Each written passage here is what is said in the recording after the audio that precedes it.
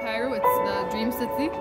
بس علشان احنا عملنا كل حاجة تبقى واسعة وكبيرة وكده المفروض تبقى حاجة كويسة، بس عامة لا this backlash علينا ان هي خلت New Cairo تبقى مش walkable city، تبقى score oriented، ودي حاجة it created a lot of problems.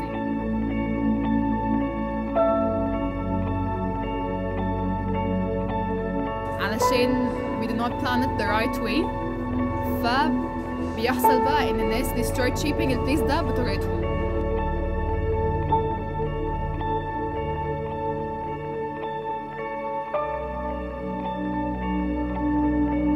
الكونتري بتسيت نيو جولز كل شويه من غير ما تكمل الجول اللي قبله، وبنعمل هيوج بروباجندا about النيو جول، احنا هنعمل كذا وكذا وكذا، بس احنا اصلا الجول اللي قبل كده ما كانش خلص، والتارجت اودينس بتاع اللي قبل كده لسه ما وصلش للي هو عايزه، بس بعدين بنخش في جول جديد وبنتارجت اودينس جديد، واحنا اصلا بنفضل كل حاجه incomplete، ف it's always an almost، مفيش حاجه بتبقى واصله لاخرها كامله.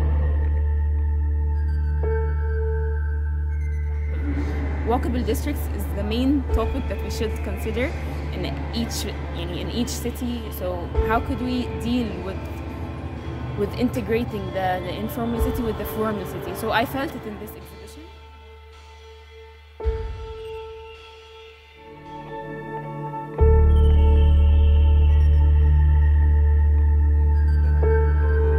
فبنحلم بمدينة فيها كل الكلام ده، مدينة فيها جناين نتمشى فيها، نجري فيها، نركب عجل، نلاقي كل متطلباتنا سهلة وسريعة، مدينة أقدر أخلص فيها ورقة حكومية بدل ما أتبهدل في كل قطاعات الدولة.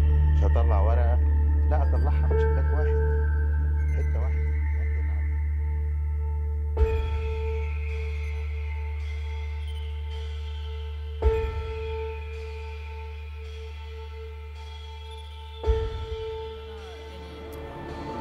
It opened my mind في كذا problem جوا، ف it was useful. Thanks. Thank you.